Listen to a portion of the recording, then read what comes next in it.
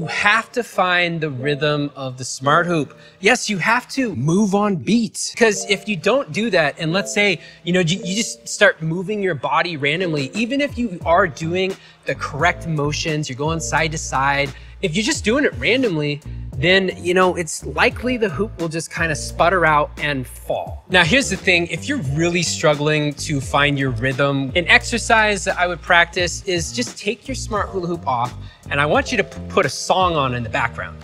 And I just want you to stand in that shoulder width stance and go side to side to the beat of the song. Find the tempo of the song and just practice that. And then when you do that song, I want you to do another song of a different tempo, and then practice forming those movements to that tempo. Work up to doing faster songs. And then once you get better finding your rhythm without the smart hoop, then come back, put your smart hula hoop on, and then try again. If you're struggling to do this, then yeah, it's just gonna take some practice. And also too, if you didn't follow the other tips, like you didn't get the extra links and bring the hoop down if you need to do that, or you have the hoop diagonal or something else, you don't have the right hoop, then you may not even be able to do this, okay? You wanna go ahead and make sure you've taken care of all those tips first on this list. Come back here, practice your rhythm and go from there. And also too, practice different tempos.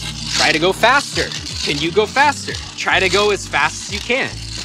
And then also try to go at these slower tempos as well. And really just varying those speeds. Oh, that's great. She's going slower there. So practice slow, and then now can you go back to fast? Can you get that thing going faster again?